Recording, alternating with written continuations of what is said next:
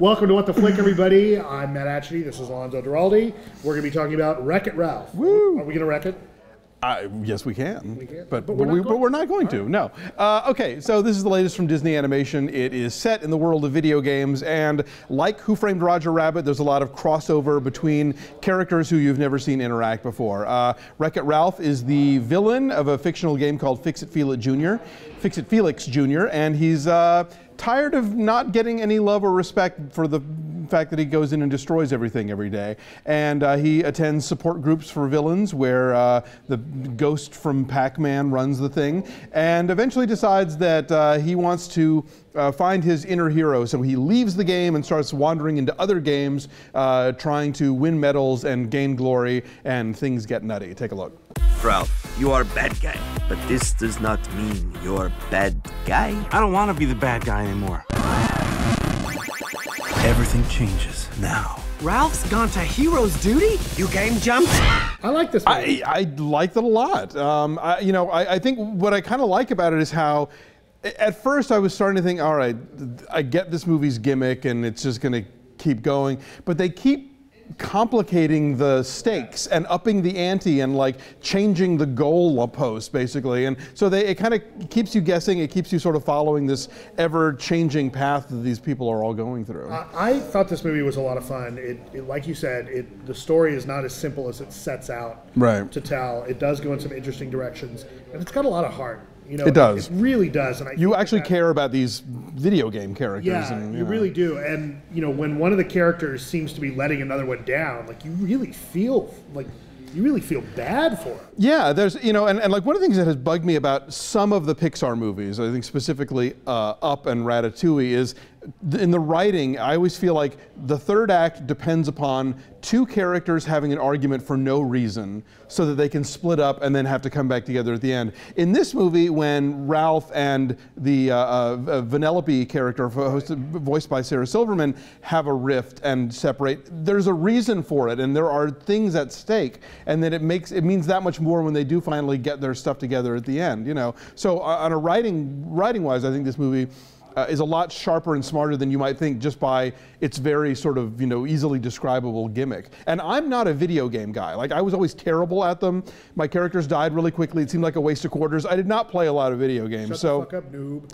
I know. My eye-hand coordination is for shit. So I did not know. I'm sure there's a million inside jokes in this movie that went completely over my head. Out of the way relatively quickly. And I still had fun. You get your cameos from other games, like Street Fighter and Sonic the Hedgehog and Mario Brothers. You get those out of the way relatively early. Q*bert shows up.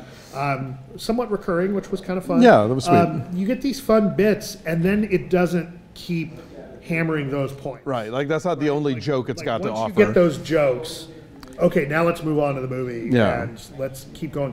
And it was great, and kind of the way it sets up this culture of being video game characters was really interesting. I kind of want to revisit this world again. Yeah, I would hope they do. And I do know enough about video games to sort of get the visual jokes as far as like the way the supporting characters in Fix-It Felix move, Because that's an old 8-bit game, and so the characters jump around, even though we're seeing them in nice new CGI. Right, they still twitch about like that. Whereas in the newer games that he jumps into, like, Hero's Duty, which is the first-person shooter game, is very, high-tech motion capture kind of stuff. And so that's a fun thing. And they really sort of play around with the parameters of each of the different game worlds. When he goes into Sugar Rush, which is the sort of Candyland race game, which is like a Mario Kart type game, but it's done with like Japanese style cheating. Yeah, very anime and the strawberry shortcake. Exactly. Yeah, but they like anime strawberry shortcake. Right, and they really and at first, like, I thought it was just kind of shameless product placement for certain candies and cookies, but then they actually come up with funny stuff to do with that and plot stuff even. So yeah, this movie just continually surprised me, which was great, and it was much more than I expected it was going to be. A really good voice cast. John C. Reilly really gives that character some heft. Sarah Silverman is funny. Jack McBrayer and Jane Lynch. Alan Tudyk. Alan Tudyk totally channeling Ed Wynn. Yeah, it's I was surprised. Here's one thing that surprised me, because it's a Disney property. No mention of Tron. That's somewhat surprising. Not even of the game, which I thought they might have, thrown in a little something. But I think that there's a lot to like here. If you are a gamer, you're going to get a lot of the references and the idea of that they successfully work in mini games within larger games, which happens all the time.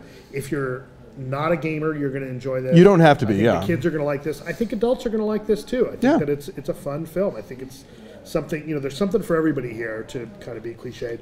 And most of the critics are liking it too. It's right now at 90% on the Nice. Yeah, I mean, I think that Pixar gets all the glory, but I think Disney Animation has been doing some really interesting stuff in the last 10, 15 years. When you look at movies like Lilo and Stitch, I'm a big fan of Meet the Robinsons, which didn't really do much, but I think it's amazing. Bolt was a great movie. Bolt was really fun. And so I think this one they really kind of have their act together, and it could have just been this gimmicky thing, and they wrote through that and made it a lot more. And so it's you get the easy gags, but you get the tough stuff too. All right. So ultimately, score? I give it an 8. I give it an 8. So that makes the average 8.3. It's 5 thing and the carry with the 8. Yes. So yeah, we like it. Check it out.